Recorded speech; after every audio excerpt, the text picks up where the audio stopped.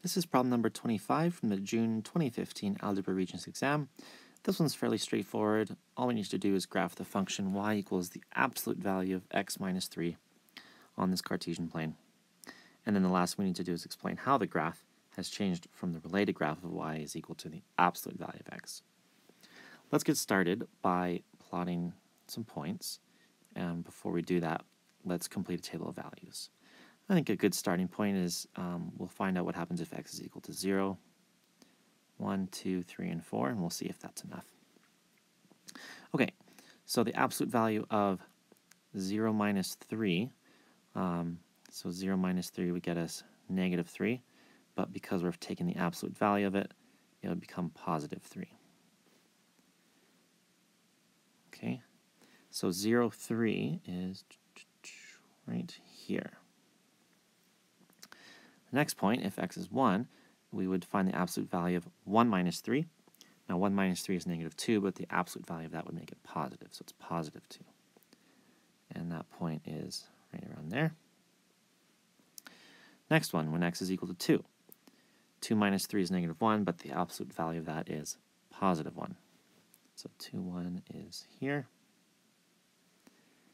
Okay, next one, if x is 3, 3 minus 3 is 0, the absolute value of that is still 0.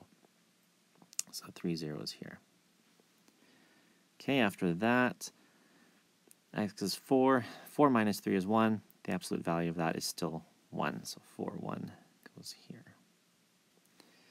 And we'll do one more, actually. Let's say when x is 5, 5 minus 3 is 2. So we can see the V pattern shape forming here.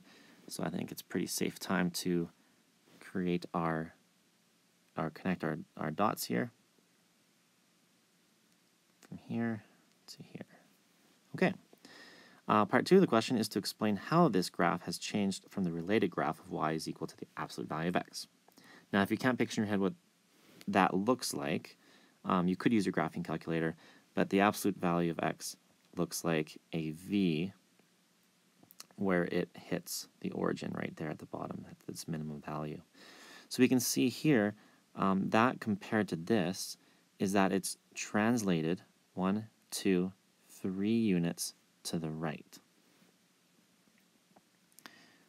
And that's really all the explanation you need, is that we've translated 3 units to the right.